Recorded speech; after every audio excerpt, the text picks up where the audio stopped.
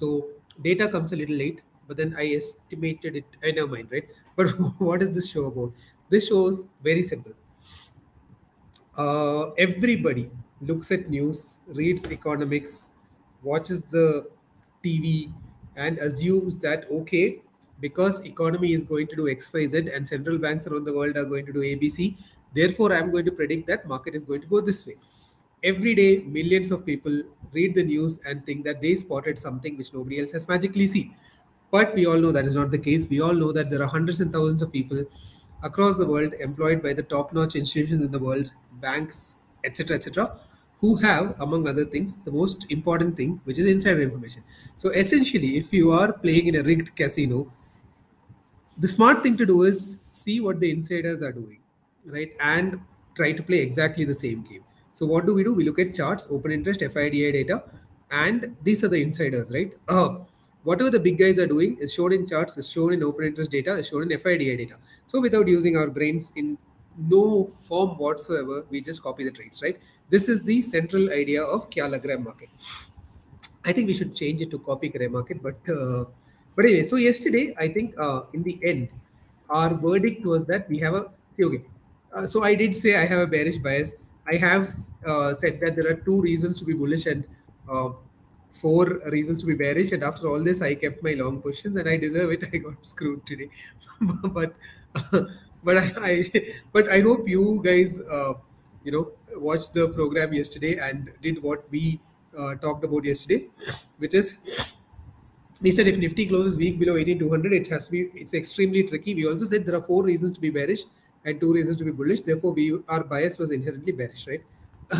So yesterday's predictions were right. Oh, it's just that I didn't listen to myself. Maybe I think after this thing ends every morning, I should also watch what I said the previous day. Might help me in my trading, but.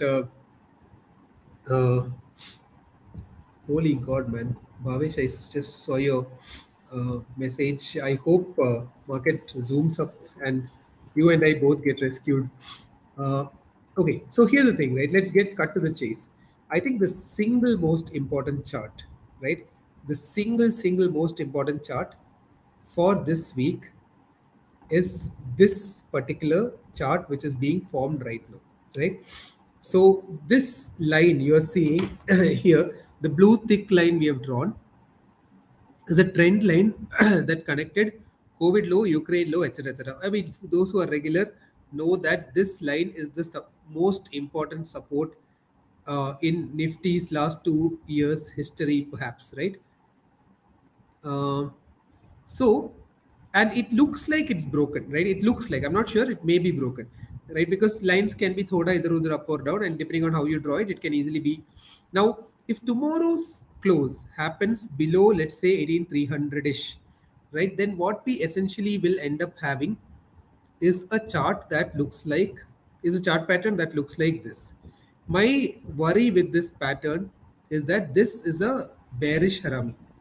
A bearish harami is usually a reversal pattern formed at the end of a bull trend, and if this pattern is formed tomorrow, we are in for a rough ride next week. But if Nifty's close happens above 18,300 tomorrow, then what in futures, right? I'm talking everything in terms of futures because you trade futures, you look at futures. We don't trade spot, we don't look at spot. Bullish harami, on the other hand, will be formed if Nifty future closes above 18,300, right? So tomorrow by around 3:25 p.m., you will clearly know what is the candle for the week looking like. If it is this candle, then there is a case for bullishness to continue. But if this is this candle, then we can have a signal of reversal for next week. And if this candle is formed and there is one more candle confirming next week, then we'll see a downtrend, right? This is the classical theory, right?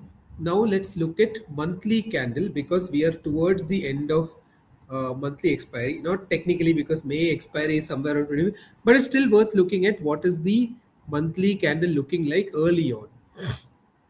So this is supremely interesting. This thing, whatever this thing is, I should delete this. So Nifty monthly candle is looking like this, right? This is usually, so it's like looking like this, and if tomorrow's if this month further bearishness continues, then we'll mostly end up with this, and this candle is a shooting star. But if next this week and next week happen to be good weeks, then again the monthly candle will look like this, which is a good candle. So, I mean, you see the problem, right? It all depends on where the monthly and weekly candle closes. There's still a fair degree of uncertainty in the market. If you look at Bank Nifty again, this is consolidating below the top of all-time high, right? Below all-time high, Bank Nifty is consolidating this zone, right? There is no clear indication from Bank Nifty at least that it is bullish or bearish. Although there are a series of small candles which are getting formed towards the last few trading sessions, right? Let's look at the weekly candle of Bank Nifty, and here I'm pakka buying trading views. I promise, from one software provider to another. Trading view dude, if you're watching this, I'll buy your subscription, man. If you know the trading view founder, please tell him I'm very sorry. So this is a doji on weekly time frame. This is nothing, I mean, there's nothing much in it, right? So I've always maintained over the last few days that Bank Nifty is way stronger than Nifty, and it is playing out exactly that way because Bank Nifty is not giving you reversal patterns. Even if this pattern confirms tomorrow, it's not a reversal because it's at best a doji. For reversal to happen, it should have been formed here like this, right? But it's not getting formed like that. So Bank Nifty is definitely stronger than Nifty. But even in Bank Nifty, it all depends on the weekly close. Finally, looking at dollar, look, dollar has met our target, right? I was telling yesterday that there is a possibility of an upside till 82.70, 82.80. That is hit now. Now, honestly, I'll try to be. यार ये अजीब बात है rock why do you think my USDNR view is wrong? I told you 82.70 in the last three this thing at least. So uh, uh, yeah, Anurag, I know. See, the thing is this, right? So I'll take this question at the end of it, right? Uh, oh, okay. Surya, thanks for that input. I'll try to do some blah blah before the actual stream starts. Uh, okay. I'm just reading the comments. Thank you, Praveen. Thank you for that. Thank you for your comment. Okay. Now let's look at dollar. So dollar basically looks like it has hit the trend line. I'll be very so now it depends, right? I don't know if it's going to break out or uh, come down. It could go both ways, right? Who knows? So let's not try to take too much of a. So I've taken a small trade on dollar with some 30-40K max loss types, but it's a bull put spread. I mean, sorry, bear put spread with limited downside. But I don't do that because I'm doing it because of chul. So sorry. So, but then dollar has hit the 82.70 targets. Now maybe it will break out or maybe it will come down. But this target was kind of a given. Now let's look at open interest chart. See, open interest chart is it's at the beginning of the month. So this is a monthly expiry, last week of the month. There isn't much of an action happening, right? 18,200 plus has a lot of OI. It definitely seems more bearish than bullish, but it see open interest starts picking up when an expiry becomes a weekly expiry. The monthly expiry becomes a weekly expiry tomorrow, right? So tomorrow we'll see genuine OI forming, and I'm guessing that right now it looks a little bit bearish. PCR is slight neutral, but if you look around the ATM, it's all bearish. But 18200 has solid open interest. Finally, going to FII DII data.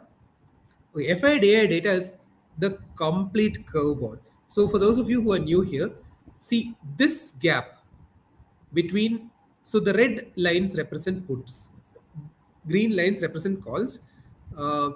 Whenever there is a big gap between red and green, right? Usually red is more than green. It is bearish, and whenever this gap reduces, it is bullish. Now, look at yesterday to today, right? The gap has just closed. Now there are so many calls as much.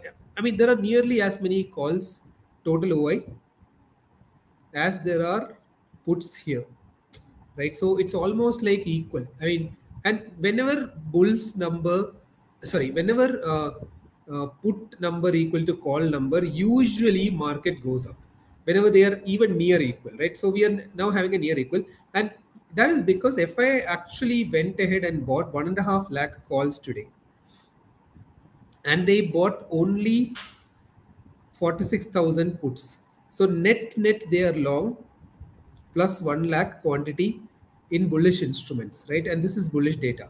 If that is not enough, 700 crores of futures buy. If that is not enough, 1,000 crores of stock buy, right? So net FII is bullish on all three counts. They are bullish options, they are bullish future, they are bullish stock.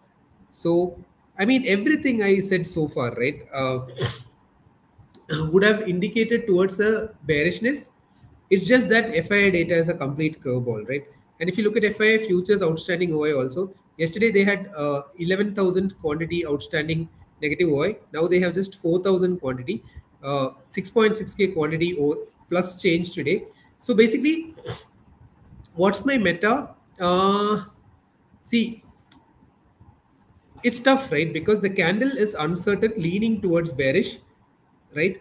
Open interest is kind of bearish, so let me just write that down, right? This is uh,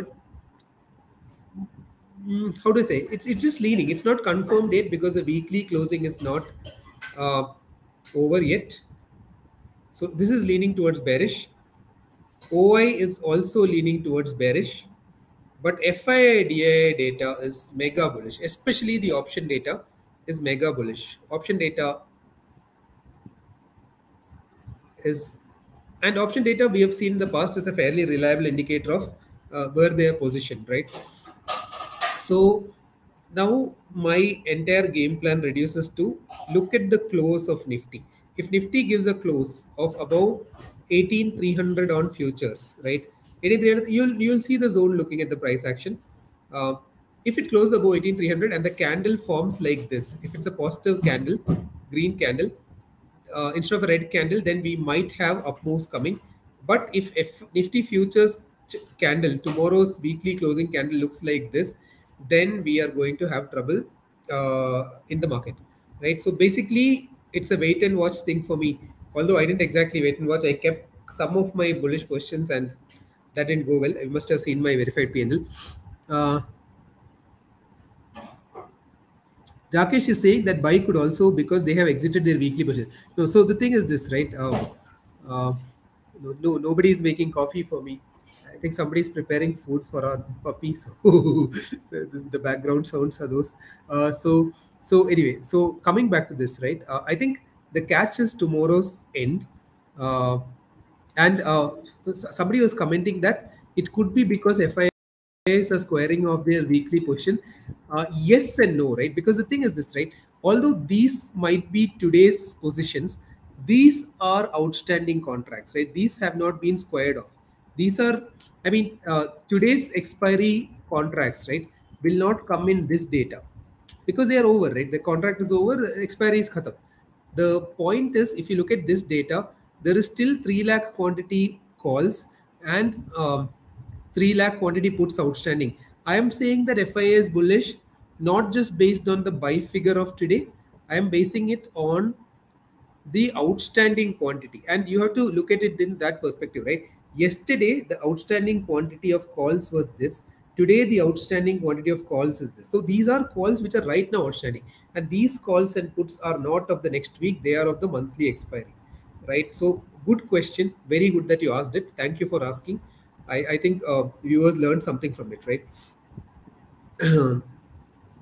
Rahul is asking, looks like market won't move too much due to mixed signals. Kind corner time, nahi bhaiya, don't do end corner because next week is definitely going to be uh, uh, volatile. How was FNO for you? Like, what do you mean by how was FNO for you? Okay.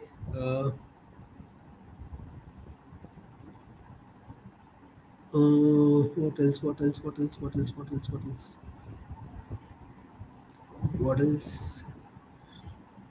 Bhupendra asked, should we follow chart or FI data? See, the thing is this, right? So I'll tell you why it's a better idea to follow OI and chart, FIA over chart. See, there are many times when chart patterns are very simple. right? But there is some time when charts become a little subjective. So for example, right, look at today's chart, right? Or look at this chart, right? Let's say Bank Nifty ends or Nifty ends exactly like a doji cross tomorrow, right? Then what do? This is like, okay, it can go down, go up, who knows, right? Depends on next week's closing.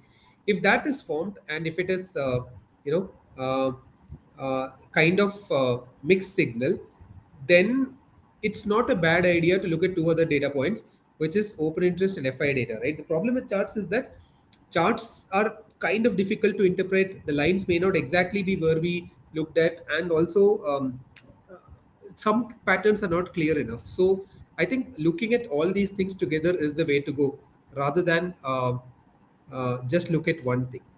But anyway, that's our analysis for today. We'll see you again on Sunday night. Thank you again for watching. As usual, please take care and keep your capital safe.